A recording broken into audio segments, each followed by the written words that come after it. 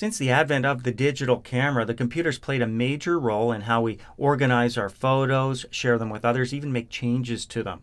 So in this lesson, we're going to use Windows Explorer to help us stay organized and share our photos with others. We'll look at a couple of different ways to do that. I've already opened up the 0403 folder under Chapter 4 of the exercise files. So if you've got those files, you can go ahead and open them up if you'd like to follow along with me. Otherwise, just use your own pictures. The very first thing that I like to do when I download photos, maybe from a camera for example, is to add them to my pictures library. Right now if I go over to pictures in the navigation pane, you can see I've got nothing under my pictures. I've got those sample pictures that come with the Windows 7 installation, but wouldn't it be nice if I could access that folder we just looked at here from my pictures library as well. So we're going to go back, click the back button up here at the top left. And here is the folder, the 0403 folder that we want to include in the library. So we click the Include in Library button and choose Pictures.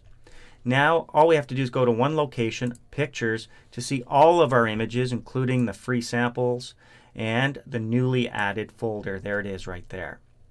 Now staying organized means rearranging how we view our images as well, and we can use a couple of different systems for organizing those photos. Let's start by going to the top right where we see by default everything we're looking at is arranged by folder, but we can change that. We'll click the folder button and choose month.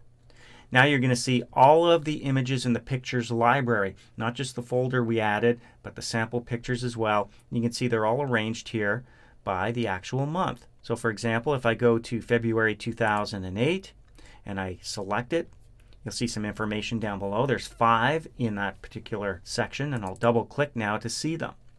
And you'll actually see more specific dates in February.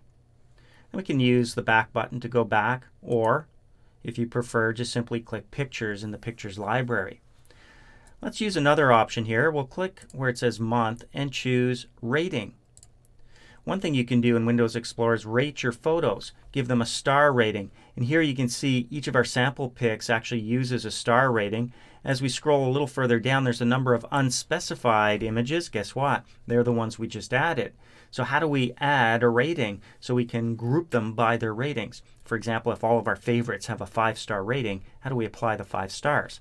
Well, first we need to select the images we want to apply the rating to. If it's a single image, we just click once. We'll choose this Sepia Surf one. And down below we see information in Windows Explorer. The rating over here has up to 5 stars and none of them appear to be highlighted.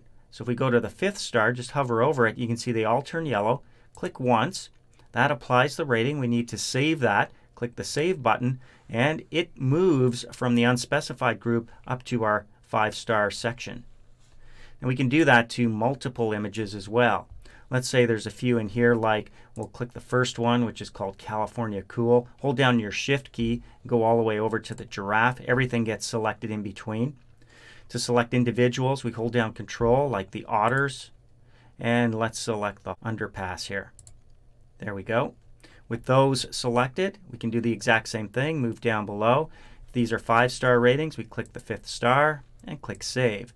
It may take a moment for each of those to move up into the 5-star section, and when we scroll up we'll see that they've been added and removed from the unspecified section. Let's say the rest of these are 3 stars, so we'll click the first one, hold down Shift, click the last one to select them all, and choose the 3rd star and click Save. Now we're not going to have any that are actually unspecified. Once they're all moved into the appropriate section, you can see at the bottom 3 stars is our lowest rating. So just another way to help you stay organized. Another option is to use tags. Let's just select one of our animals. I'm going to select the giraffe. Down below you can see tags. I've got Add a Tag right here. When I hover over Add a Tag, there's a little field. I can click inside there. And all I have to do is type in the tag. I'm going to type in animal. And when I click Save, it's been tagged as an animal image. I can use tags to organize my images. So let's select some other animal images.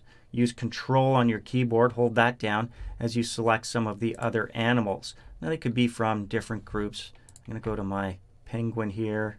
I've already got the giraffe. I've selected the otter. Same thing, go down to Add a Tag, click once inside and type animal. Notice that it's already there as an option because we created, so we can click the checkbox and click Save. Just saves us a little bit of time. Now we can arrange these by their tags. So if we go here and select tag, we're going to see unspecified and animal images. So double-clicking animal opens up all of our images that are tagged as animals. Simple as that. Now what about sharing our images? Let's go back to pictures to see them all and change the way we view them. Let's go back to folder. Let's say we want to share some of our own photos down below here with other people. Well, you'll notice right at the top there is a share with option here. Let's select one image, California Cool. If we go up to share with, you'll notice that the options are nobody, or if we've created a home group, which is a network, and we will be talking about creating home groups later on in this title, we can choose an actual home group and give permissions to read or view them, or even make changes to them with read write. Or we can choose specific people, and in this case it's going to be people who have user accounts, and you can see I've got the option also to create a new user at the bottom, or just choose everyone.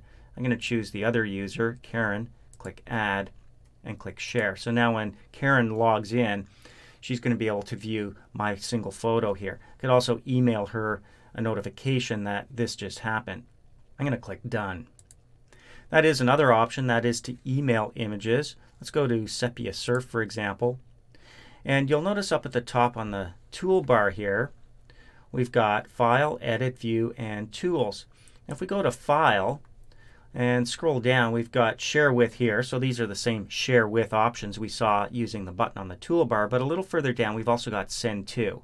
So we can send it to a folder, to our desktop. There's fax recipient if you've got your computer hooked up to be used as a fax. And there's mail recipient as well. Select mail recipient. Your default email application will launch. The image or images will automatically be attached, and you just have to send out the email. Simple as that. I'm not going to do that right now. We'll just deselect. So with Windows Explorer, you have a number of different options for keeping your photos organized and for sharing them with others. There is another feature known as the Windows Live Photo Gallery that gives you many more options for staying organized and sharing. We'll be talking about that much later on in this title.